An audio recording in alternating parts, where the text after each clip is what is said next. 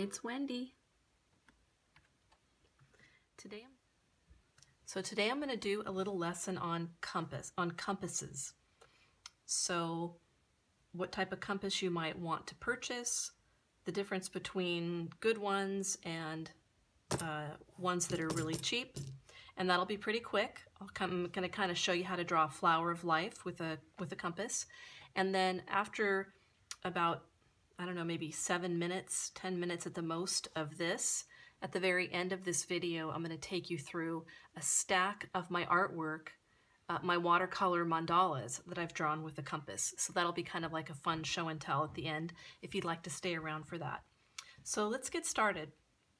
So what you're looking at here is my compass selection that I've literally had for years. Let's see, I've been doing artwork for probably 40 years. And when I was in high school, I purchased this compass right here. So, you know, giving away my age, but this is going back about 40 years. So I don't think you can even get this one anymore. It's a CHARVOZ, Charvos, Germany, 103832. I love it. So before I get to that one, I'm going to tell you the ones that I don't love so much, but that are useful to have around. This compass, I don't even know how I acquired it. It has flexible legs. It's made out of metal. It's not as heavy as my Charvo compass. It's got the plastic top. It still works great. It's nice and smooth. It's bigger than my Charvo. I don't really need a compass this big. So based on what you need, like this compass will draw up to 10 inches. I don't usually go much bigger than that, and if I do, I have an extender arm, which works just fine on this. So these bigger compasses, I mean, unless you've got a specific purpose for them, I would skip it. So that's kind of just showing you, skip that one. And you can see in comparison, my Charvo is about 6 inches. This one is a little bit longer, maybe 7. And then these guys are ones that we all had when we were in geometry, right? Which you either loved or hated. And I struggled with geometry, but I love to draw mandalas. So these work just fine. I mean, they're your basic, you know, metal compass. You put your pencil in. Let's see, like that. Actually, it's really not that complicated. You just stick your pencil in, and then you lock it down, and then you've got your pencil that you can, you know, draw with, and you can like adjust the height. You want your lead at the same height as the point, and then you can just, you know, draw your circle. I don't prefer these. I mean, you can already see as I'm drawing, because they slip. They're not, they're slippery. You could tape it. These work just fine if you don't want to spend a lot of money. I think you can get them at the drugstore for like $1 or something. So those work fine if you really want to mess with it, hold it in place. But, you know, do you see how my circles just overlapped? Unless you tape it, you are not going to get a good draw with one of these. But they're fun to have around if you just don't want to invest the money in one of these. So that's that. This is just another type. This is like probably from probably 40 years old too. Designed a little bit better. It's actually stiffer. You know what? I might have gotten this one, New York. I might have gotten this one from my grandpa. This one might actually be like 100 years old. So go figure, built better. And look at this one is nice and stiff. It's holding its shape. Hey, there we go. I haven't actually used it in years. Gonna have to put that in my use pile. So I did take a quick look on eBay, and I noticed that you can purchase these older compasses on eBay.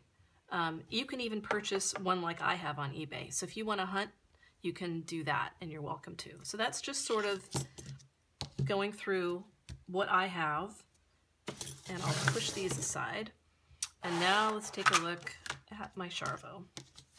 So usually a good compass will come in a set, and it will be metal, it will be heavy, it will have an adjustable leg here, which you can pull off and put other attachments in. So like if I wanted to draw a bigger circle, gosh, I haven't used this in a really long time. Here we go.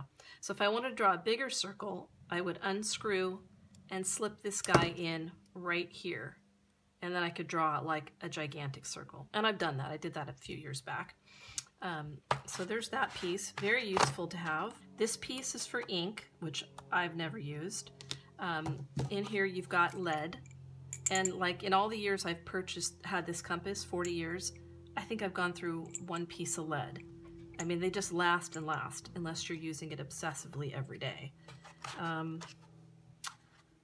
Honestly, I don't know what this piece is for. And it comes with an extra screw, or an extra wheel and an extra screw usually, in case you lose your parts. So let's get on to using this guy. You don't need to put a pencil with it, obviously, because your lead is right here. And those extra leads that I showed you, they're really long and they slip right in. You just unscrew this guy and slide the lead right in. Okay. There we go. Okay, so let's draw something with this guy. I like to start by choosing how big I want my circle to be. And so rather than picking a random size, you know, opening it to just some random size and drawing a circle, you can do that. Lots of people do that. I like to get really particular. Numbers mean something to me. So I will generally place the tip of the sharp tip at one end of the ruler, and I will open it generally to the size circle I want. So if I want like an 8-inch circle, of course I'm going to open it to 4 inches. So we're getting into our geometry, right? So that's 4 inches. So I can measure it. I can see that I'm at 4 inches, and that's going to be the circle I'm going to draw. If I was really setting this up to draw a mandala, I would measure my piece of paper and find the exact center with my ruler, and then that's where I would put the sharp end. So I'm just going to pick a point. I'm going to draw a little dot, and that's going to be where I'm going to put the point. And here I'm going to draw an 8-inch circle. Do you see how smooth that went around compared to these other silly little compasses? That's why it pays to have a good compass. Okay, so there's our 8-inch circle. Now what we're going to do is draw the flower of life. And you might be thinking, how do I start with that? Well, I will usually start by eyeballing and placing a little dot or a little line at the top of the circle. And that line is lined up with my center line.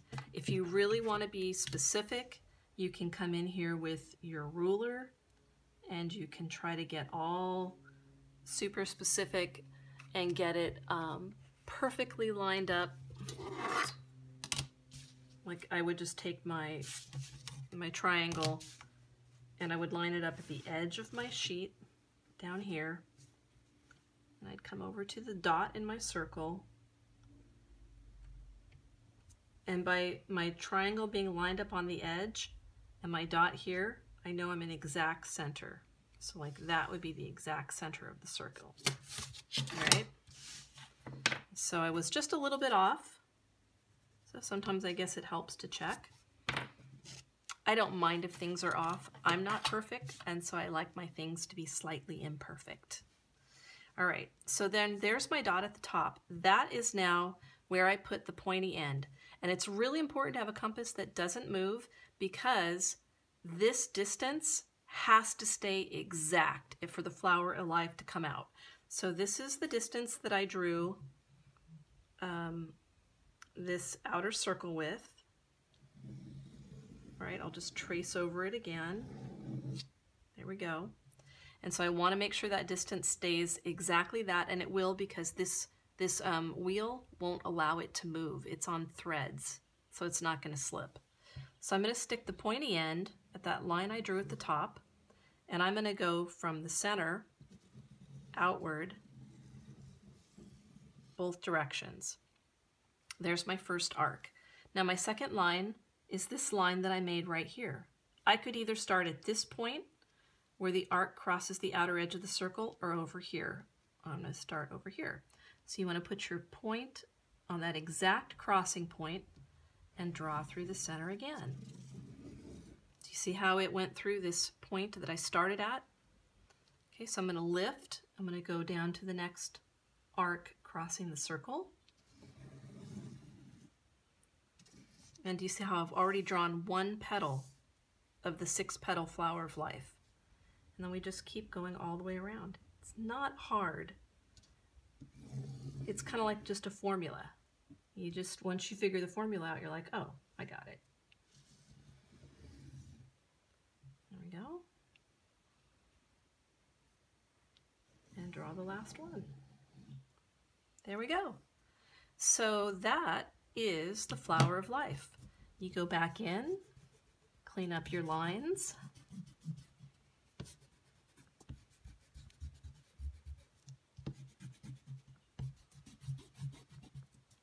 Just like that. Any other lines that were in there. And you've got this beautiful little flower of life right here, these petals that you can paint, you can do whatever you want with them, right? Pretty. So I'm going to show you some of the flower of lives that I have done and other mandalas that have been inspired from the flower of life. So here you're looking at the flower of life. We just drew one, and this is one that I have painted all up using all my watercolor paints. And of course, I always love to add in this gold mica paint. I often will rim my mandalas with a rim of gold. I just think it really adds some beautiful decoration. And this one is about the 4 elements. You can see the earth, water, fire, and air. And it's a color wheel. So this would just be a simple exercise that I did just as a demonstration on how to do a color wheel in a mandala. So let's look at some other ones. This one here, you can see I started with the flower of life. I did a small one because here's the small circle. And so then I used that radius and just drew this little small flower of life. And when you draw the flower of life, you notice how we erased those lines that went outside the initial circle? If you just let those lines keep going, they make a circle.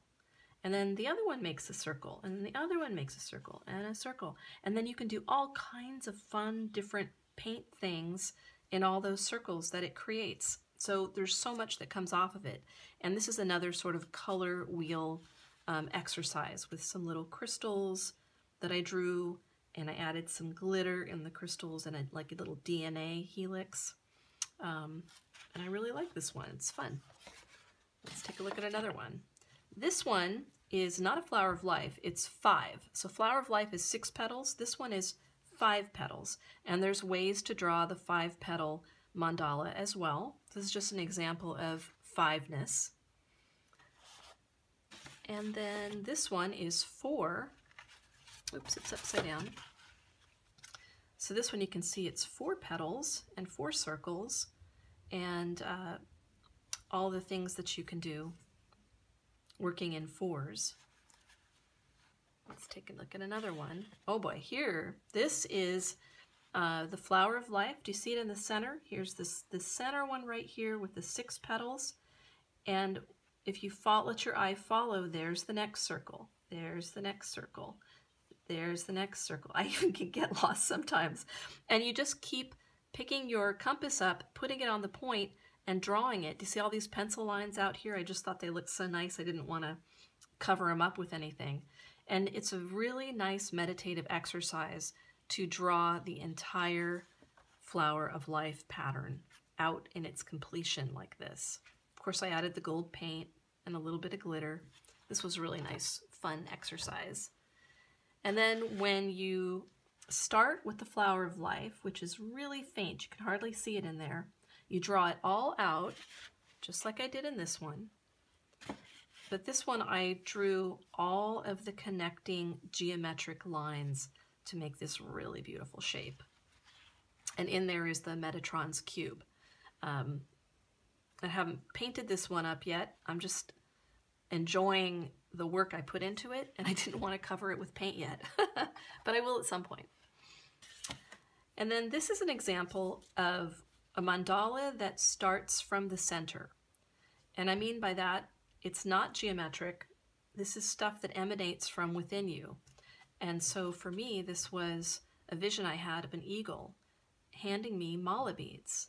I'm a yoga teacher as well as an artist, and these mala beads to me symbolize prayer. So this eagle was reminding me to always be in prayer and meditation to get you through whatever you need to get through. And then on top of that, can you see this flower of life pattern that I sketched?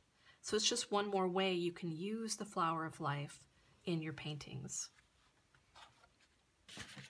This is an example of a mandala that blooms from the center. So I drew a circle, which gave me a point of containment.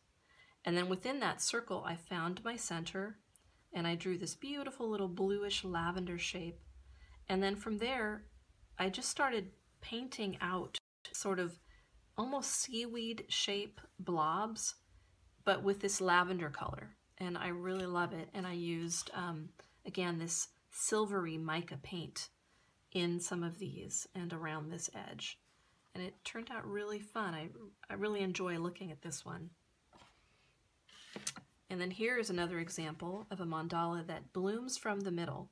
So on this one, I didn't draw any lines at all. I just started right in the center, and I just started drawing with a pencil these patterns until I just built up this kind of big blooming flowy mandala. And then I painted it with watercolor, and then I put colored pencil on top of it. And there's a lot of hours in this one, but it was very meditative, and I had so much fun really reflecting. I learned a lot when I did this piece. And then here's another one, similar to the one before, blooms in the center. This was very quick and very fast, just watercolor, didn't spend a lot of time, but really enjoyed the color combination. And this is, I think, the last one. This one, again, I drew an outer circle so that I had a containment, and then I just started in the center with a color I love, and then just started blooming out from there. Sort of the green symbolizes grass, this brownish bronze color is the earth and the grounding, then you've got the lavender flames and the fire for warmth, and then again just this rosy violet color that I just love so much, and the blue and the violet and the gold and the green. I really love this one. I had this on my wall for a really long time, just enjoying it. I don't know if you can see it shimmering. So that is how much fun you can have with mandalas, starting with the flower of life. I hope this was a fun video and that you learned something, and I'll see you on the next one.